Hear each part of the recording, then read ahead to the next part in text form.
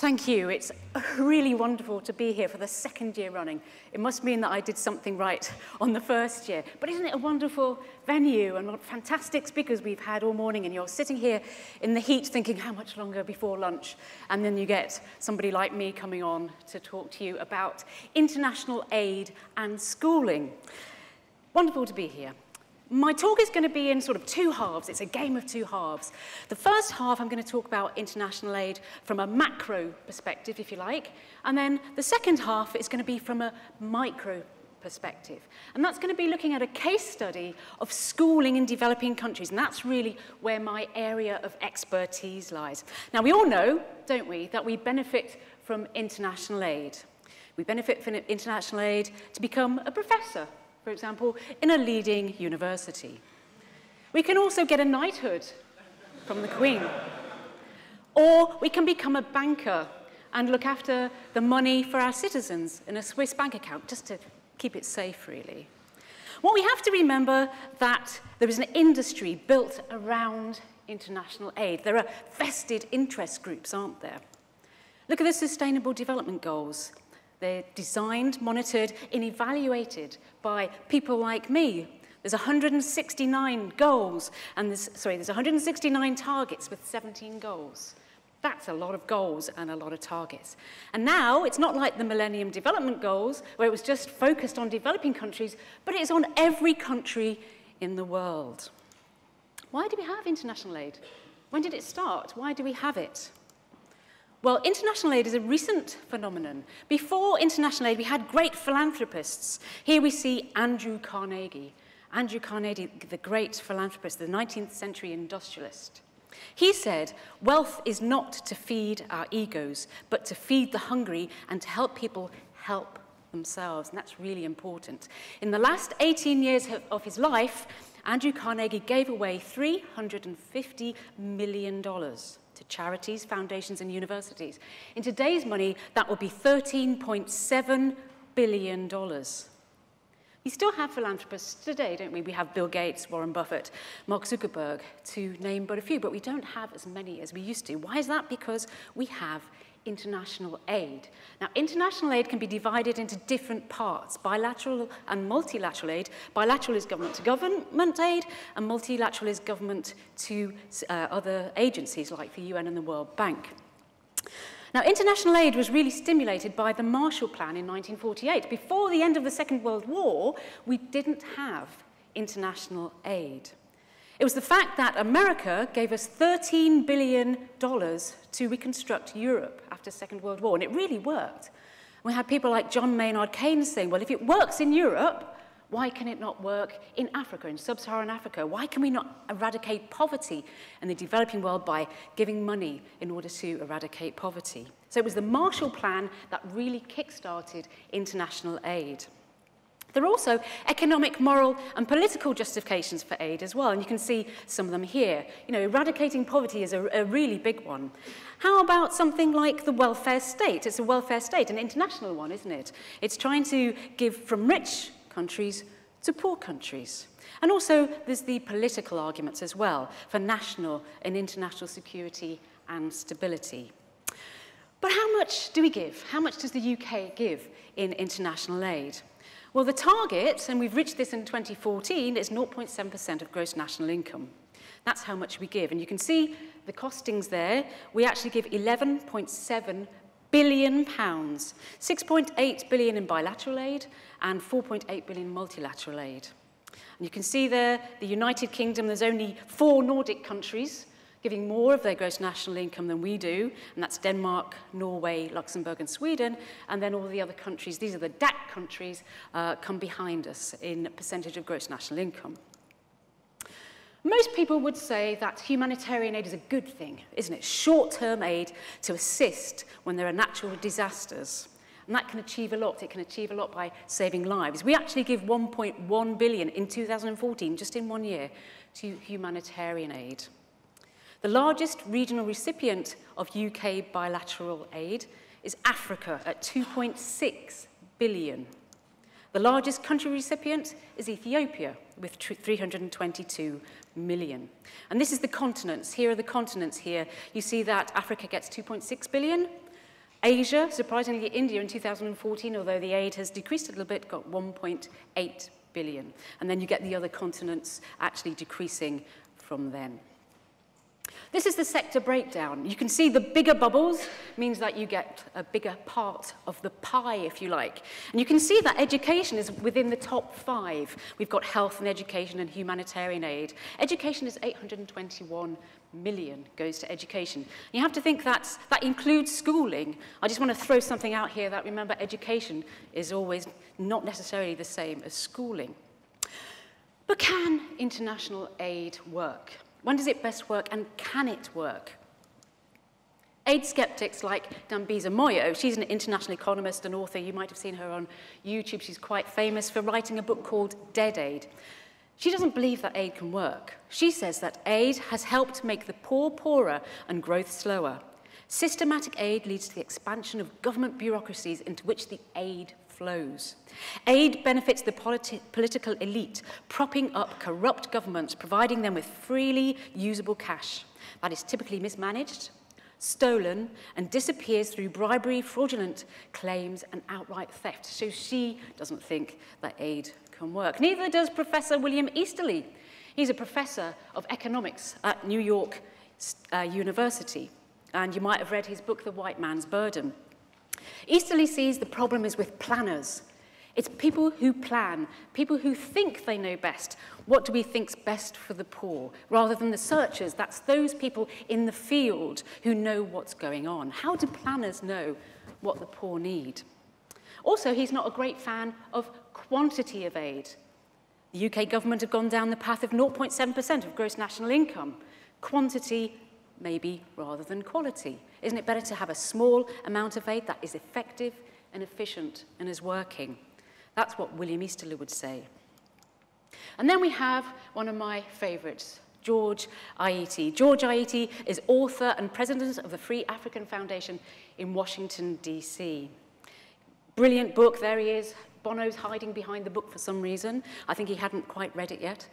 Because George Aieti says, Africa's begging bowl leaks. It's a bucket full of holes, and it can only hold a certain amount of water for a certain amount of time. Pouring in more water makes little sense, as it will drain away. To the extent that there are internal leaks in Africa, corruption, senseless civil wars, wasteful military expenditure, capital flight, and government waste, pouring in more foreign aid makes little sense. I really don't think Bono had read it yet. So what's important in developing countries is that the institutions are in place to allow prosperity. And some would argue that the reason the Marshall Plan worked and the reason there was a rebuilding of Europe was because these institutions were in place in Europe, and they're not currently in place in places like sub-Saharan Africa. So what do we need? Well, we need the rule of law. The principles around the rule of law, and you can see them in that triangle there. We need presumption of innocence. We need the right to silence. We need fair trial and independence of the judiciary. We need these principles and this rule of law for aid in order to succeed. We need property rights. We need people to be able to say, this is my property and you can't have it. We need a consumer society. That's all going to stimulate growth. Political freedom. This is a map of political freedom here. I have a friend from Durham University who says that if a country has democracy or democratic in its title, it probably isn't. Think about the Democratic Republic of Congo. It's the stripy one there in the middle, I think. And also we need freedom of press, don't we? We need to be able to make fun of our politicians, especially at moments like this. So does international aid work? It's been a bit dodgy, my talk so far. It's not looking like it's going in the right direction if you're thinking it might. But why don't we look at schooling as a case study? Because that's where I'm an expert. That's where my expertise lies in developing countries. As you remember from those bubbles, it's one of the quite big bubbles, education. It gets quite a lot of aid. But this is aid typically to government schools. If we're talking about schools, it's really government schools that would get this aid. This is the SDGs, number 4, and 4.1 says, ensure by 2030, all girls and boys complete free. And that's an important word there. Free, equitable, and quality primary and secondary education leading to relevant and effective learning outcomes. And that word free is something that I think about. So all I want you to do is just, for 10 seconds, think about what sort of things you would spend aid on. If you were going to give it to schools in Africa, what sort of things would you spend it on? Why don't you turn to the person next to you and just quickly name 2 things. Ready, steady, go.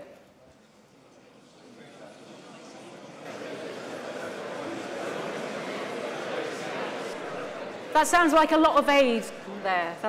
That sounds great. Some great ideas. Some people didn't participate, so I'm assuming they're a researcher, not thinking about being a planner here. Okay, so probably what you mentioned was something that could improve inputs, and something about facilities, and something that's going to stimulate quality and student outcomes. So I think if you did any of those, that's a really good go.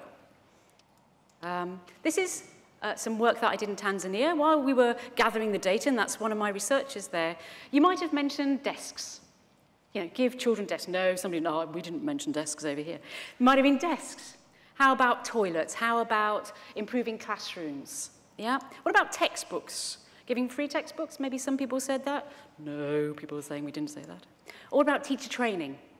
Maybe teacher training would work. So, you know, we've thought, mind you, we're acting as a planner here because we're doing a top-down approach, what we think would really benefit government schools. The problem is we have a very demotivated teacher union, government teachers in developing countries. This is a teacher, this is in Ghana, fast asleep as the BBC were taking cameras, making a program in his classroom, fast asleep. These are teachers as well in Tanzania. They're supposed to be teaching, but they're outside texting. So this is me as a searcher, having seen that in developing countries, government schools, specifically in slum areas and low-income areas, aren't working. They're not working because, you see, these teachers, they're not from the slum areas themselves, they're not from the communities, and they haven't applied to be a teacher at this school either. They're sent by the district education officer to work in the school. They have nothing in common with the children in these communities. They actually think, many teachers in government schools, think that children from poor areas aren't capable of learning. They have parents who are illiterate, so they're not capable. They're first-generation learners. If we're going to throw aid, desks, chairs, toilets, teacher training, it's not going to work in government schools. And that's what happens when you're a planner. You think what's working here might work there. If you're not a searcher, you don't actually know what's happening on the ground. Let's look at aid to schools. Let's look at the corruption that occurs. Kenyan education ministers were accused of misappropriating $1.3 million of DFID and World Bank funding provided by education projects in 2010. $17.3 million worth of textbooks were lost in Kenya, allegedly through destruction, theft and fraud. And what you also have to think about, if you start sending free textbooks and giving things free, what happens to the people who are selling them in the marketplace? You know, there's those unintended consequences of giving things for free. And also, millions have been allocated to schools that don't even exist. They might be on a list, but when you go out to find them, they don't actually exist. What about planners? We just all acted as planners there, thinking what was best. In India and Kenya, aid money has been spent on toilets, which it sounds like a really good idea, but there's no water to flush them.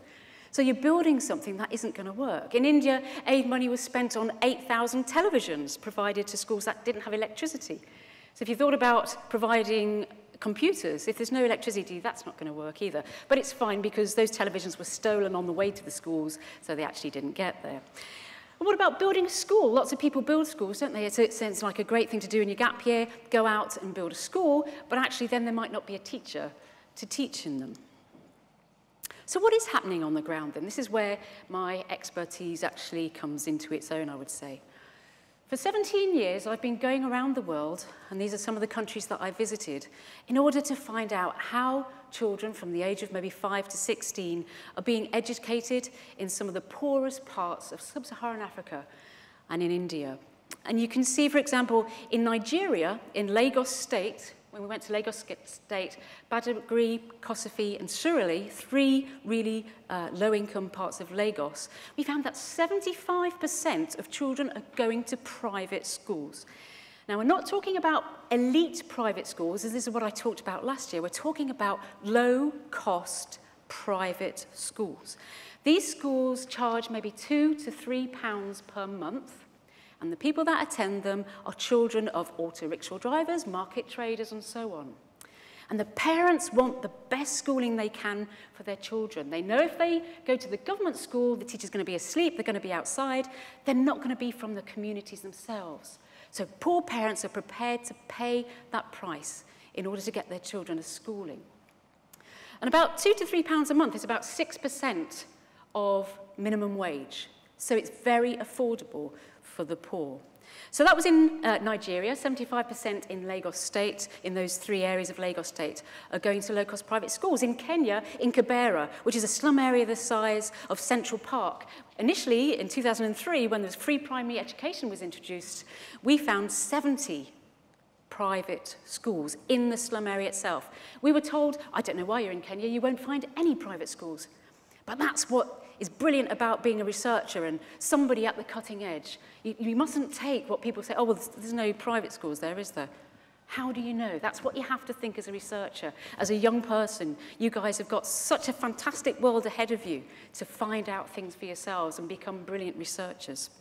So we found 70, and then we went back 5 years later, and then we found 90 schools there. In India, we worked in Hyderabad, in Andhra Pradesh, and in Delhi. Again, 65% of children in poor areas are going to these low-cost private schools. We've done some work now in post-conflict zones, Liberia, South Sudan, and Sierra Leone. Interestingly, there are many different types of schools there, and Sierra Leone is doing a decentralization of their education system because they know that the government can't afford to provide schools, even if they provided schools of quality. In Sierra Leone, you have different types of schools. You have NGO, you have community, you have private proprietor, you have government, and you have faith schools, you have religious schools as well in Sierra Leone. Parents don't trust government schools in Sierra Leone. Some of their children were kidnapped during the conflict, so why would you send your child to a government school? They're very afraid. It's safety that they want, and therefore lots of other schools are there. As I say, why are parents voting with their feet away from government schools, poor parents? It's because they want quality. We've now tested 36,000 children around the world, and I say now, I'm talking about researchers at Newcastle University, and we find that children in private schools, low-cost private schools, outperform children in government schools, and sometimes children about 9 or 10 years are 2 years ahead of children in government schools, and the same is in Pakistan. Why is this? It's because private schools are accountable to the parents, and they're accountable, the teachers are accountable to the school owners. The school owners, remember, are from the communities as well. And they're accountable because they can be fired. Teachers can be fired. Parents can go and complain. It's people from their communities, and they're also paying. If you pay for something, you feel it's accountable to you. If something's for free, oh, well, you know, got a free bit of bread, it was mouldy. You know, that's it. You don't feel like you can go and complain. But if you're paying for something, you guys all paid for your tickets today, you came. If you offered for free, something was on the telly, Wales repeat of the football or something, shall I go? No. But you did, you came because you paid. This is accountable, the IEA is being accountable to you. And also parents want choice, so it's quality, accountability, and choice. I thought I'd show you some of the schools, what the schools look like, because obviously you haven't seen some of them. This is a school in Nigeria. As you can see, it's just a wooden construct with a tin roof. You've got 2 teachers at the front, 2 blackboards. There's 2 classes going on, 1 class on this side and another class on the other side. This is in Hyderabad. You can see this school owner really wants to be noticed. A great outside to his building, entrepreneur from the community themselves, a very brightly coloured school outside. This is in Kibera, True Vine Academy. You know, great names. In India, you have very British names like Oxford Academy or St. Joseph's, because parents want their children to learn English. And that's another reason in India there are these low-cost private schools, because the medium is English medium. And that's what parents want. They want their children to learn English. In the government schools, they don't learn English. It's the state language, and Hindi and maybe Urdu. And this is one of my favourites. This is Fredson International School. He's got 2 classrooms, but he's very proud there in Nigeria. So is international aid appropriate for low-cost private schooling in developing contexts? We've attracted the attention of DFID now. So what happens if aid starts being sent to low-cost private schools? Because we've got all that accountability, haven't we? It's a market that's already thriving. It's a great market. So what happens if we start throwing international aid at it? Well, I've just met David Friedman, which is a great privilege. And one of the ideas could be to increase access, and increase access for the very poorest. So for those children who can't go to private schools at the moment, who can't afford to, why not suggest targeted vouchers? So targeted vouchers have been shown to work around the world, randomized controlled trials in lots of different places. So maybe that's one way international aid could be focused. What about conditional or unconditional cash transfers? That's just giving money to the poor and letting them decide how to spend it. Why do we think that the poorest can't take control of their own money and know how to spend it? So there's two ways we could think about. Two other ways of trying to improve low-cost private schools could be to give them a loan, but it's a loan that they have to pay back, not something for free. And how about looking at the regulations? There's lots of corruption there, getting your school recognized. So let's look at how we can have accreditation agencies. So I'm just going to finish up now, thinking about international aid, going back to where we started. Really, the evidence suggests that it has to be scalable, sustainable, impactful, and accountable. It has to be efficient and effective, because if it isn't, it's going to be a complete waste of our money. What I've always suggested is use gold standard research to inform policy, not planners who think they know best. But actually, the Department for International Development have taken those words, and they're now giving 1.5 billion over 5 years for something they're calling a Global Challenge Research Fund. So they are actually putting money into research to find out what works for the poorest. But what about asking the poor what they want? When I was in Kibera, I said to a government school teacher, you know, what do you think about all the poor kids coming to your school? It's a great opportunity, isn't it? And she went, but nobody ever asked us. Nobody ever asked us what we thought. She said they've got their own schools. They've got their own schools down there in the slum area. Let them stay there. I don't want them in my school. No one ever asked us. So ask the poor what they want. Again, the Department for International Development are doing a really great job here, and they're looking at making markets work for the poor. And just regarding schooling, how can we improve access, equity, and quality? Well, you should do that through market-led initiatives and market-based solutions, encouraging entrepreneurship, which is already there, and not dependency. This is where I started last year. This is one of my favorite pictures if you watch my talk from last year. And you see that I love this picture. I took this picture in Hyderabad some years ago. Why do I love it so much? Well, it's vibrant, isn't it? It's colorful. It shows everything that I see in a slum area. I see entrepreneurship, I see competition, and I see the poor doing things for themselves. They're not sitting around waiting for us to do something for them, aid agencies or World Bank money. They're not. They're getting on with it themselves. And I really like it because you can see in one of those top corners, there's an advert for a low-cost private school, which I didn't even see when I took the photograph. Galaxy School, an English medium school. If you want to read a bit more about sub-Saharan Africa, international aid, low-cost private schools, maybe this is all new to you, or maybe you've read all these books already before. These are some books that I would recommend, including Dambisa Moyo's Dead Aid. But we've got Why Nations Fail, obviously my book, International Aid in Private Schools for the Poor, and also lots of other people's books there. But there's some really great reads to have a look at. Well, I mean, it's been wonderful speaking for the second year running. I hope I've given you something to think about. And thank you very much for having me for the second year running. Thank you.